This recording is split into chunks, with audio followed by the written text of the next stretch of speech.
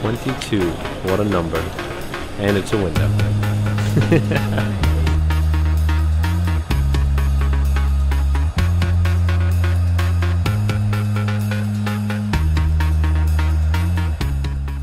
Flying to New York,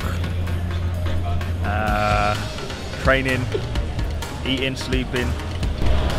What type of food did you grab to prepare for today's training?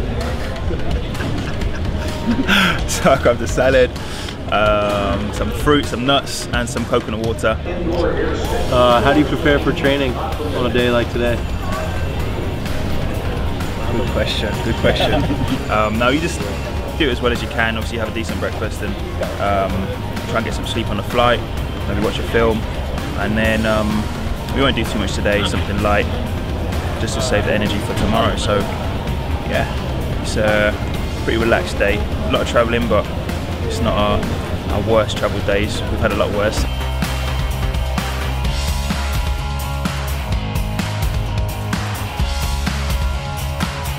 It's hard travelling, but you miss it when you don't do it.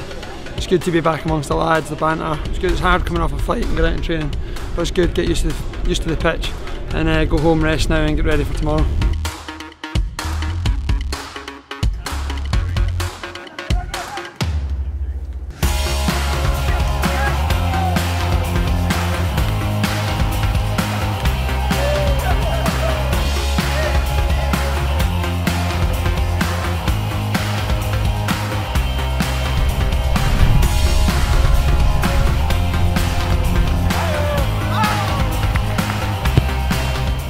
Knucklers, you know, gotta get the technique back. It's all about practice. It's not bad, right? It wasn't bad. It wasn't bad at all. It was fun. Good training. We're ready for tomorrow.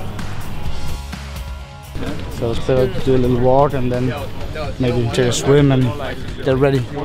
Actually, it's a mental thing to get ready. A lot of relaxing, spend time in bed, but it's possible for us to go to the pool, so I might gonna take a little swim after lunch to get the legs going.